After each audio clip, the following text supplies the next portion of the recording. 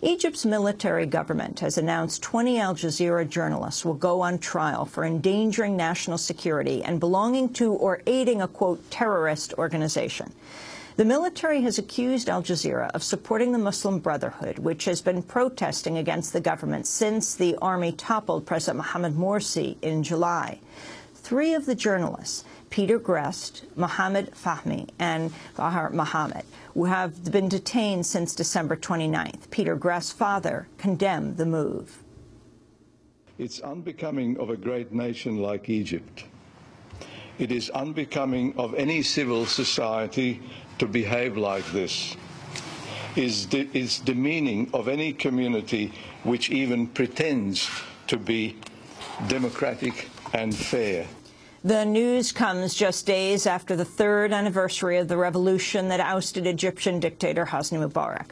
Over the weekend, more than 60 people were killed in clashes surrounding the anniversary. Some 1,000 people were detained by Sunday night. In a sign of growing activity by militants, an Egyptian army helicopter was shot down in the Sinai Desert, killing all 5 soldiers on board. 6 people were also killed in a series of bombings around Cairo. Following the weekend's violence, the military government said it would hold presidential elections earlier than its political roadmap had called for. Egypt's top military body has already given its approval for Armed Forces Chief Field Marshal Abdel Fattah al-Sisi to run for the presidency. Sisi led the ousting of Morsi in July. For more on the situation, we go to Egypt, to Cairo, to speak with Democracy Now! Correspondent Sharif Abdel-Quddus. His most recent piece for The Nation is called Egypt in Year 3. Sharif, welcome back to Democracy Now! Explain what's happening. Well, Amy, as you mentioned at the outset, these charges that are being brought against journalists at Al Jazeera really mark a frightening escalation in the crackdown on freedom of the press in Egypt. These charges, many journalists have been detained, but really the decision by the authorities or prosecutors to bring this case to trial is seen by many as unprecedented. They're the first terrorism-related charges being brought against journalists, and they're brought after the Muslim Brotherhood was declared a terrorist organization by the government last month. So there's 20 defendants mentioned in the prosecutor's statement. There's no names mentioned, although we do know that 16 of them are Egyptian. They're accused of joining a terrorist organization. They're accused of endangering national security. There's 4 foreigners that are listed, 2 British citizens, an Australian citizen, and a Dutch citizen, and they're accused of conspiring and aiding in publishing this false news to portray Egypt as going through a civil war and to destabilize the country. So, but what we do know also is that there are 5 Al Jazeera journalists that are imprisoned right now. As you mentioned, 3 of them are from Al Jazeera English. They include Peter Grest, an Australian citizen, Mohamed Fahmy, who's a Canadian Egyptian citizen, and Bahar Mohamed, who is an Egyptian citizen. Both Mohamed Fahmy and Bahar Mohamed have been held in maximum security wing of Tora prison. They've been held in solitary confinement for 24 hours a day, no access to sunlight, in insect-infested cells with no bed. They were recently deprived of even a blanket and of food being brought in. And their family members have said that they are suffering the effects of what can only be described as this punitive confinement. The other 2 Al Jazeera journalists work for the Arabic language channels of the network. One is Mohammed Badr and Abdullah Shami, who have been in prison for over 5 months now. Abdullah Shami is on the 10th day of a hunger strike to protest his imprisonment. So we're waiting to see what the names are of these 20 defendants, but many presume that at least the 3 Al Jazeera journalists are named in it. And this comes also, Amy, amidst widening assault on journalists in the street. On the anniversary of the revolution, the 25th of January, we saw over a dozen journalists attacked. In Tahrir Square, journalists were attacked. Outside on the streets, journalists were shot, covering clashes between protesters and security forces.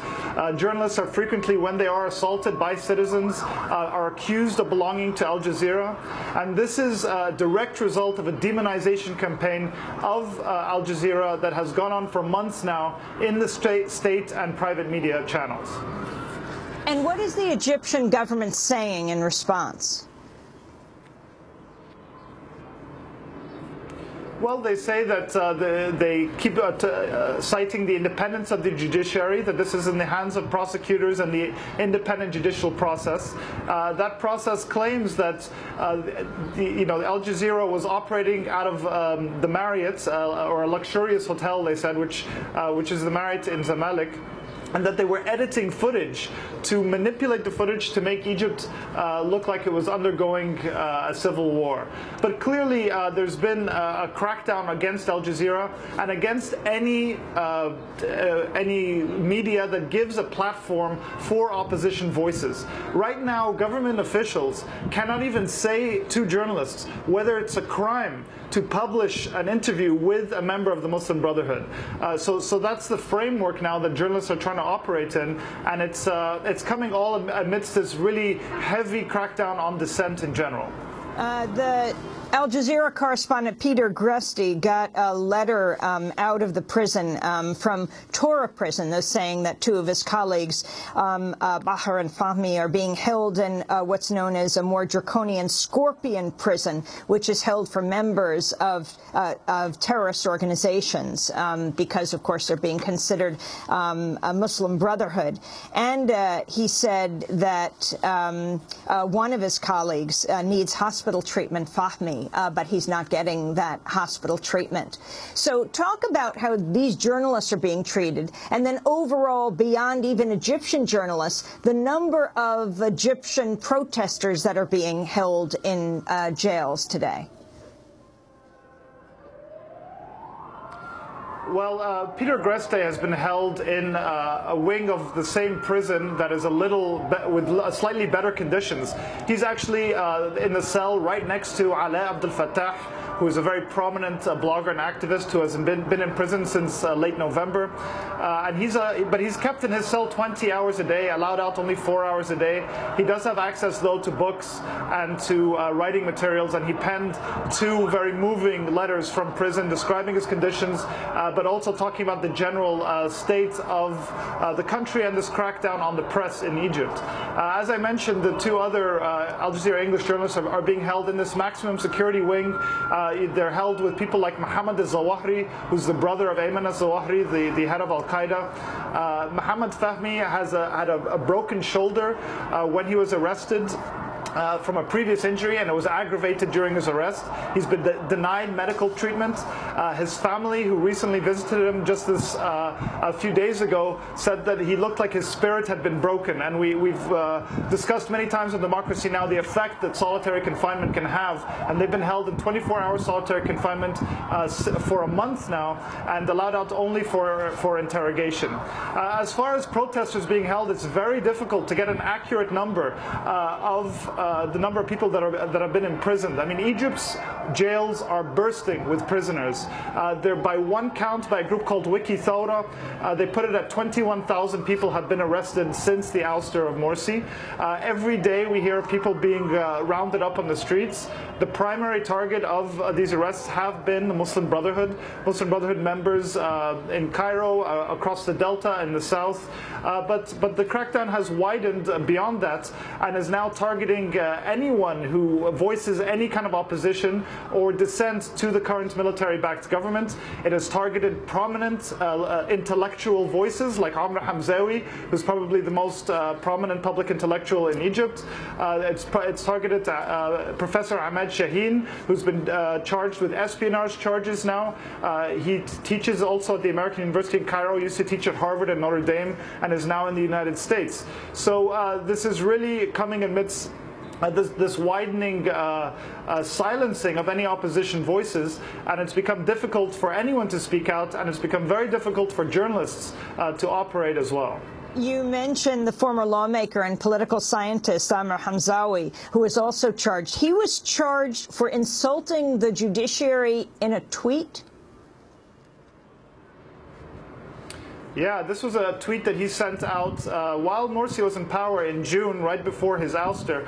And it was a tweet where he criticized the sentencing or the outcome of a trial that targeted over 40 NGO workers who were arrested at the end of 2011, or there was a raid of their offices in 2011. So he sent this tweet out, and he's been charged in this very wide case that has people across the political spectrum named in it, both opponents and supporters of Mohamed Morsi, and accused of insulting the judiciary, which is a crime in this country. So he's facing a travel ban. He had to cancel travel plans to go. And he's really been a very moderate voice, someone who's spoken out against the military ouster of Morsi, but also is very vocal in his opposition to Morsi's abuses as well. So the current regime is simply brooking no dissent whatsoever. Sharif, we have to break, but I want you to stay there so when we come back we can talk about the possible presidential run of the military ruler right now. Mohamed Morsi appearing again in court, and just what was the third anniversary of the Egyptian revolution like in Tahrir? Sharif Abdel-Quddus is Democracy Now! Correspondent. He's speaking to us directly from Cairo. He is overlooking Tahrir Square. His Peace in the Nation is Egypt in year 3. Stay with us.